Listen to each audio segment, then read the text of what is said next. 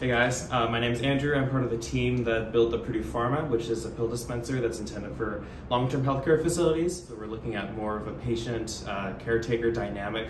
And so the way that it works is that the device is desktop size, so it's intended to be used and not necessarily a portable way for a patient to be able to use it. It'll just be like in a bathroom or on a coffee table or something like that. The way that it works is that the patient will get reminded at a specific time when they need to take their medication, and so then an alarm will go off. There will be some audio visual cues, and so at that time the patient will have a 15-minute window to be able to have their medication.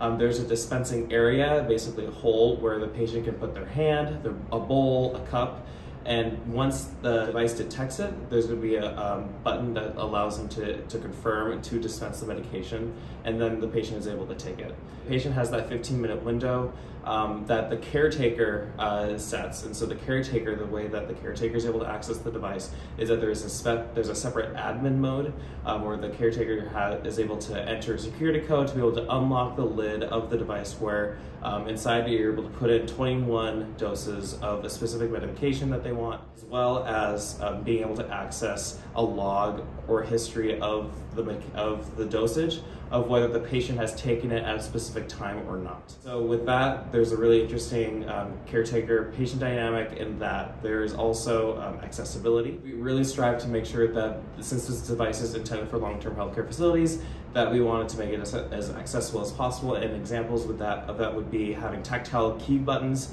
so that both the patient is able to press the button properly, as well as for the caretaker to be able to input the PIN and confirm its settings and things like that. As well as with the advantage of having tactile keys, we're able to have braille stickers over them so that patients who have low vision would be able to interact with the device at a more with more ease. We also have a larger LCD screen for the patient to be able to read the text there better.